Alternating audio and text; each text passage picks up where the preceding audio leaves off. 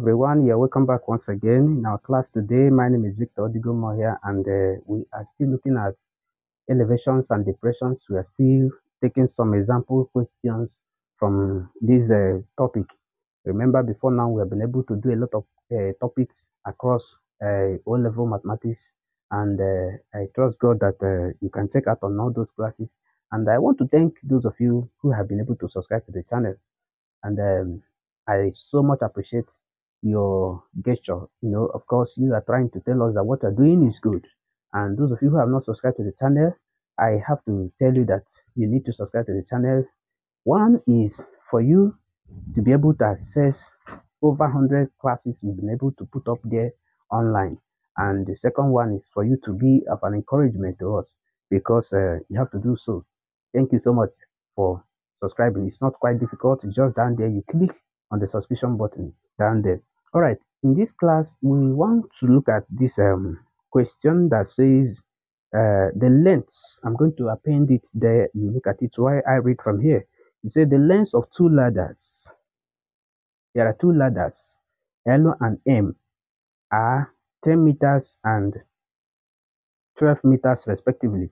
So L should take 10 meters and M should take 12 meters respectively. It says they are placed against a wall such that each ladder makes same angle with the horizontal ground. It says if the foot of L, which is the first one, is 8 meters from the foot of the wall, so draw a diagram to illustrate this information to calculate the height of which M touches the wall. So I want to put up the diagram that will best explain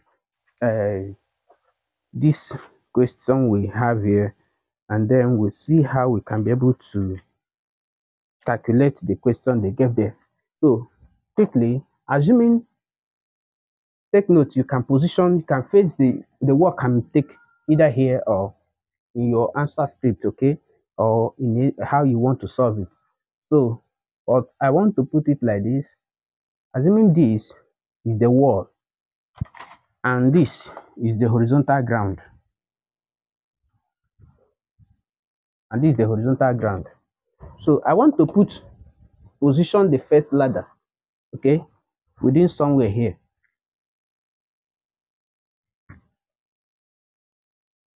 Let me, mustn't be too distant. Let me just have it like this. Okay, let this be the first ladder and this be the second ladder. Okay,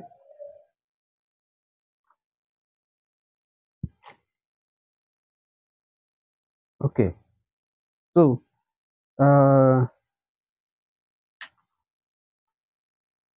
let me look at this and see the other information they have here.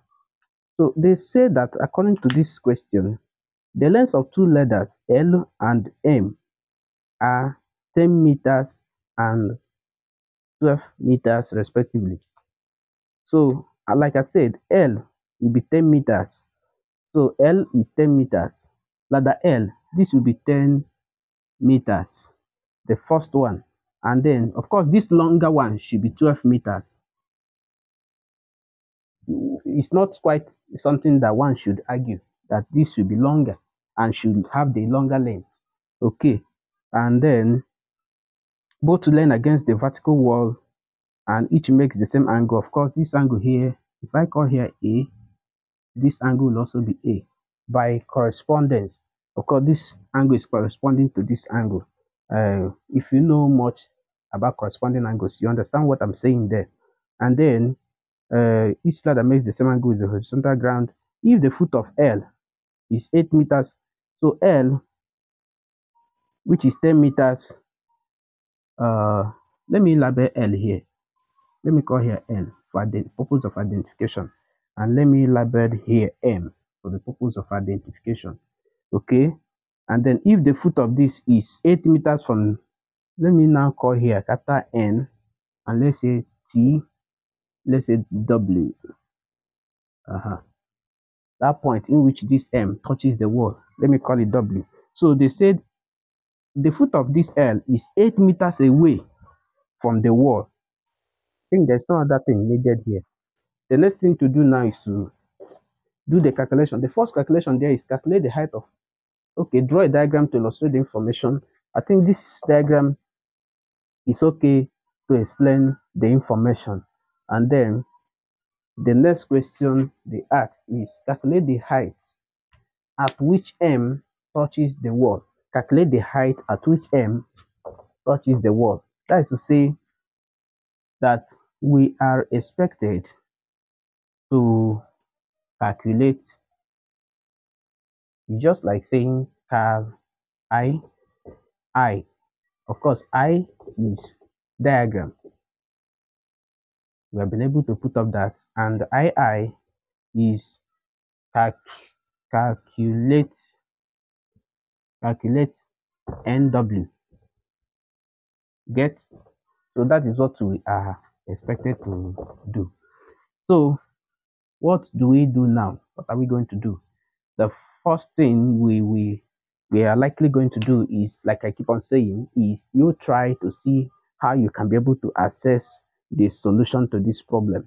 But if you watch out with me, you will see that having known here and here, I can be able to calculate this angle. Here, I can be able to calculate this angle. And if I know this angle, I know this one. And from this angle, I can calculate WN. Did you see how I was able to, bring it into balance? All right, so quickly, I am going to say solving for A, solving for angle A. Okay, so you see, with reference to this angle, this is the adjacent and this is the hypotenuse, and the ratio of both will give you the cosine of that. I'm still going to take time to go into trigonometry 1 to do a lot of classes, there, so that some of these things will be well explained. So you see that I will say cos A is equals to adjacent over hypotenuse, and cos A, it's like I'm using another letter now. Cos A is equals to 8 over 10, and 8 over 10 is 4 over 5 at 0.8. So I have cos A equals to 0.8. So A is equals to cos inverse of 0.8. Okay, cos inverse of 0.8. Let me check what is going to give us. Okay, cos inverse of 0.8 will give us 36.86 degrees.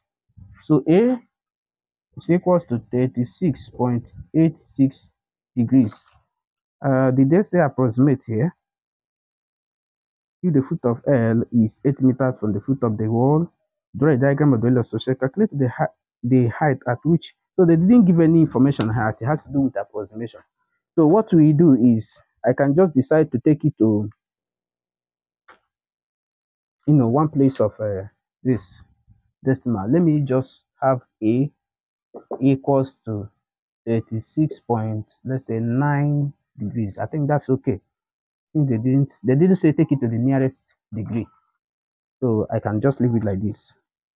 The next thing is okay, we are still working on calculating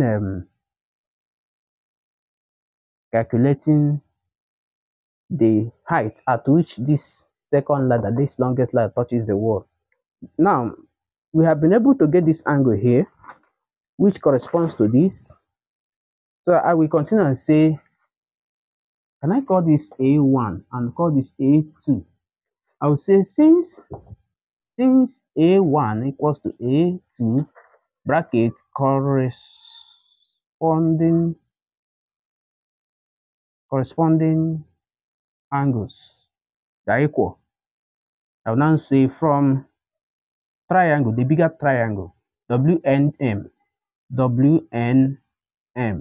from this triangle, WNM. Okay, you realize that this angle is known and this side is known. So from that triangle, like look at it, something like this. So you are just like overlooking, this is W, this is N, and this is M. And this angle here now is 36.9 degrees. And this is 12. So it's just like you are looking for something sort of X or anything you can call it. So you see that with this now, I can be able to know the ratio of this thing I'm going to use. The trigonometric ratio I'm going to use here is sine because I have the opposite side and the hypotenuse side. So I am going to say, okay, solving for solving for Wn, I will say sine 36.9 degrees equals to opposites. I have already called here. Let me just use that letter I put there, x, opposite over hypotenuse. Okay, so at this point I will cross multiply, and if I cross multiply, I'm going to have that x equals to 12 sine 36.9 degrees. So my x is equals to sine 36.9 is equals to 0.6004. So I have 12 times 0.6004. Hope I'm correct there. Yeah, 0.6004 times 12 times 12 times 12. That's 7.2. So x is equals to 7.2. And they didn't say to the nearest meter. So you just leave it like that. Even to just this one decimal place is okay. So you attach the unit of measurement, which is meter. So the height at which this ladder M touches this wall is at, that is the same thing as NW. Equals to x equals to 7.2 meters. So is 7.2 meters. So we have been able to calculate this Wn. So I'm sure that is very, very okay and wonderful. I trust God that this explanation to this question is a Waec examinable question is okay, and I have been able to, give us a detailed explanation on that. Please, this is not the end of it. We are still going to take more examples on these elevations and depressions. All you have to do is just to subscribe to the channel. Just the subscription button there, just click on it. It doesn't take anything more. Just click on it and you will stay abreast of all our development. Every post we are going to put up, you'll be notified as well. If you click on the notification button, be notified that we have been able to upload something, and check out on it in preparation for whatever examination on mathematics O level you want to write. Please do that, and when you do, you are not going to regret. Thank you for being there.